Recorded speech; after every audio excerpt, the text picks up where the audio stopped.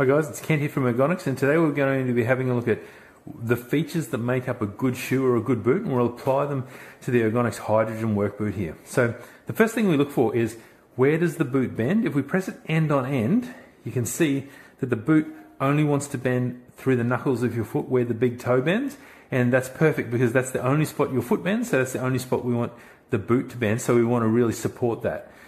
The second thing we look for is, if we give it a twist and try and wring the boot out, is it resistant to twist? So we don't want it to twist too much because your foot, we don't want it to roll in or out too far, so this will help to support the foot and keep it nice and neutral. The third thing we look for is, if we look right down the bottom of this shoe here, is the heel and the forefoot on the same plane? These need to be flat and on the same plane to help to prevent any sort of twisting and rocking and rolling in the feet, and this just helps the foot to be more comfortable during the day. The fourth feature we look for is there a heel counter in the boot to help to cup and cradle the heel?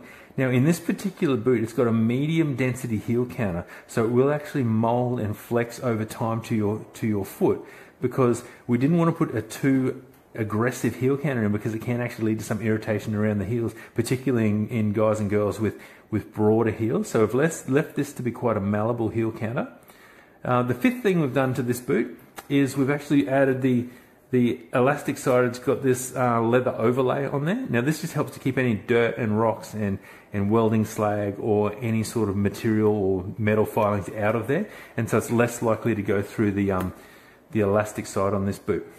Another feature of this boot is that we've got this really nice, our famous ultra soft orthotic innersole in there. So what it's got, it's this nice high, long medial arch support. We've had to replace the poron with low static poron, so there's not a static buildup in your feet or your body. So this is a really nice feature and helps to cushion the forefoot, but also be anti-static.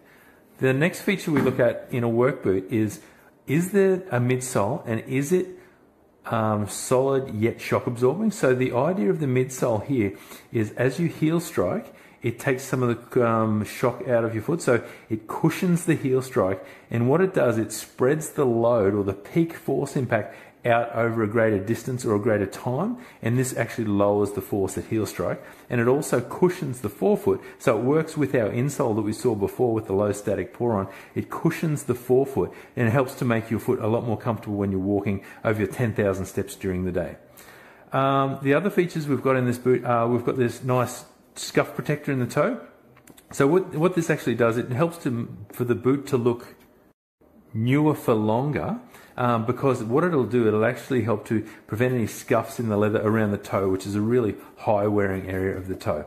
The other features of the boot, we've got this nice elastic sided section here, and it's leather coated, so you won't get any slag or any concrete or any dust or dirt or metal filings or stuff come through the elastic side there.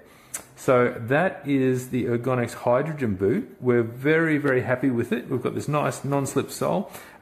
We look forward to seeing what the feedback is on this one and seeing some pictures of you guys using it on site and what your thoughts are. Thanks.